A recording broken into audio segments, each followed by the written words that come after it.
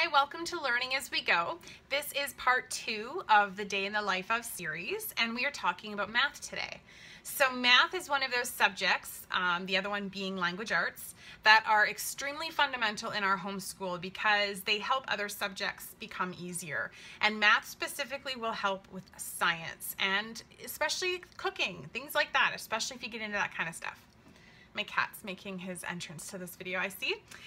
Anyway, so we're going to talk about the resources that we use that are from the thinking tree and the resources that I use outside of the thinking tree. We do a minimum of 5 pages of math every single day, and they kind of get to decide what books that they want to use, do that math out of.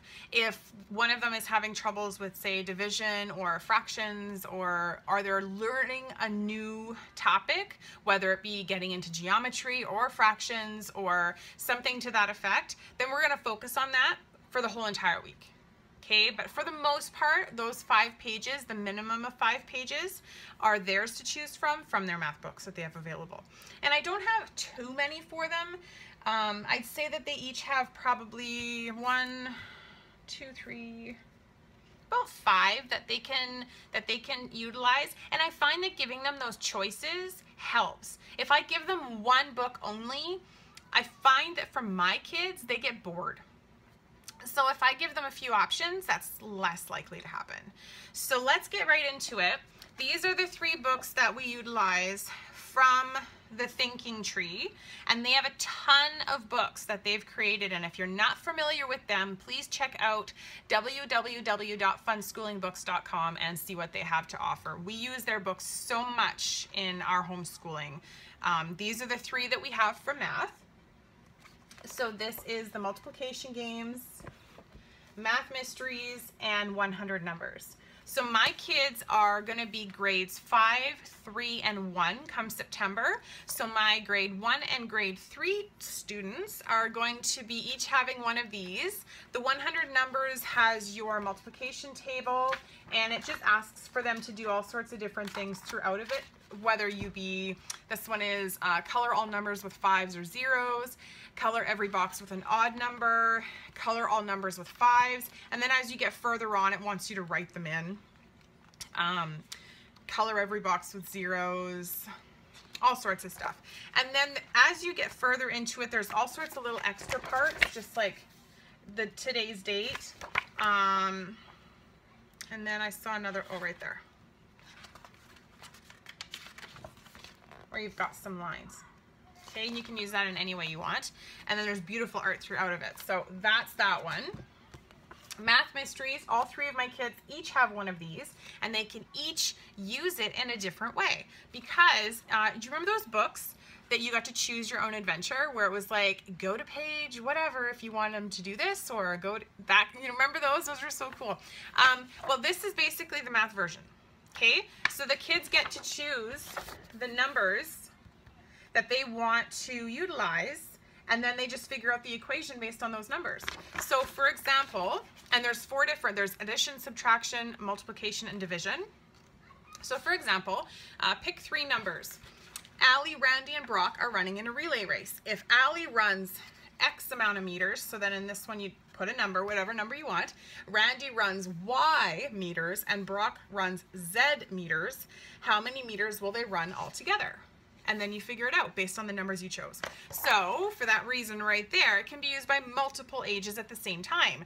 My younger child will have smaller numbers. My older child will have bigger numbers. Awesome.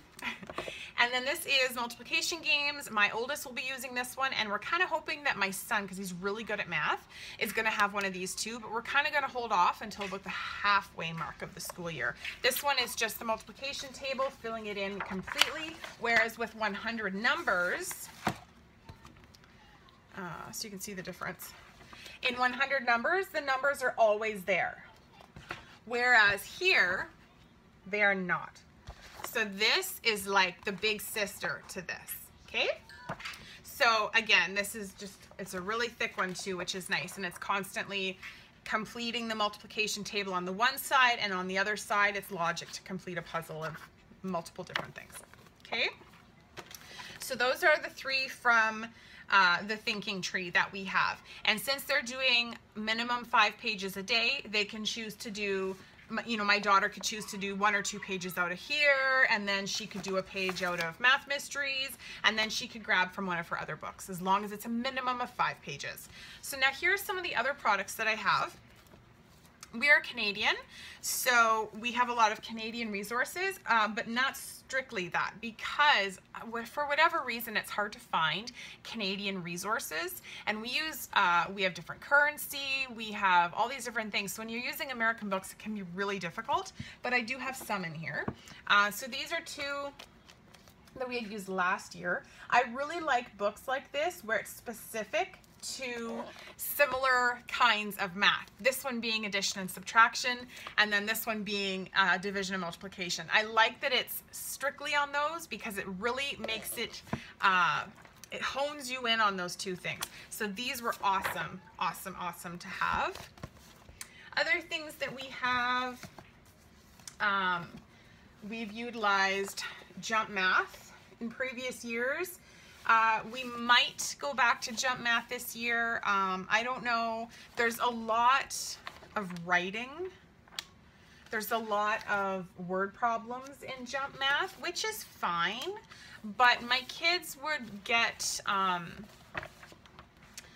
it's a lot of repetition, and I find, as good as repetition is, I find that with Jump Math, there's not as much honed in on specific subjects as there should be.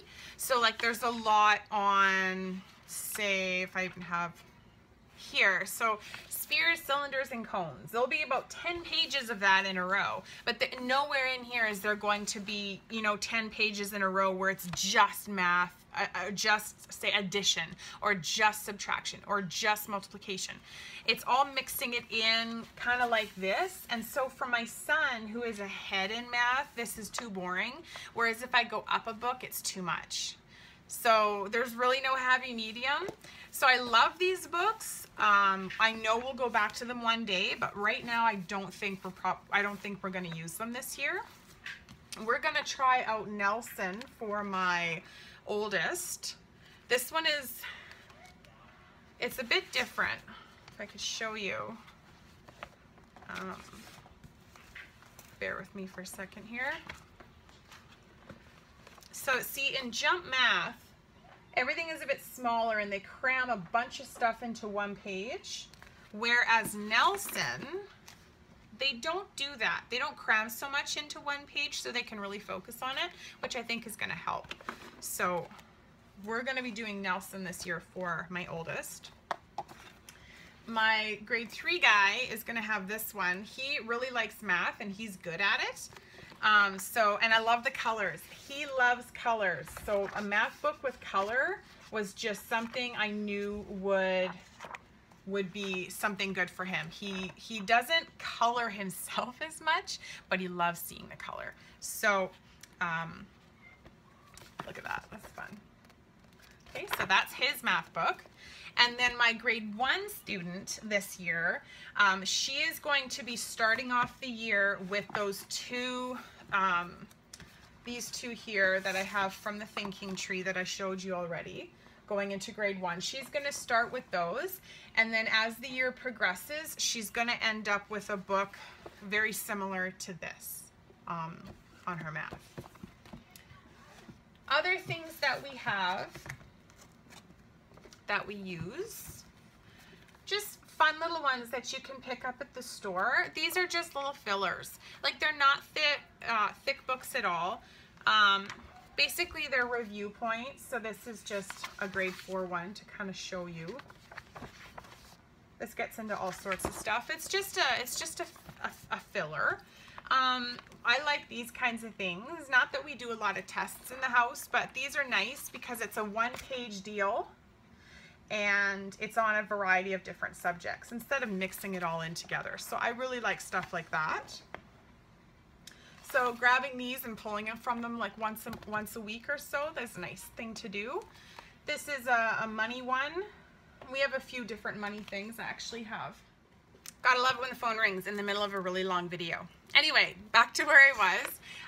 This was what I was gonna show you. This is another money thing that I have, because I was just showing you this one, the Canadian money activities. I'm sure there's American versions of these. And then there's this one, which is, it's with Canadian money. I'm sure there's American version of this one as well.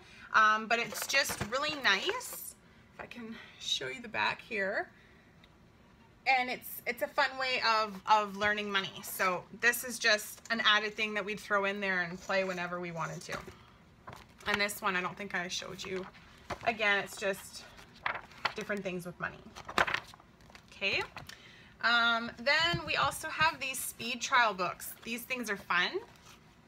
And so I'd say probably maybe once every couple of weeks we'll pull one of these out and do it. And so it's just a one-page thing. They go as fast as they can and try and get as many right. And so my kids actually have fun with these, even though it's like a test. But they enjoy trying to see how fast they can go and how many they can get right. So you can pick these up basically a lot on Amazon or places like that. And then the last little bit here that I have is more, and this is American, is more about more like a review or extra little guidance if it's needed. And so even though it says grade 3 up here, this could be used by older students. Heck, even a high school student could use it, because if they're not understanding fractions, this is a really great book for that. It's very thin. I think it's what, 36 pages.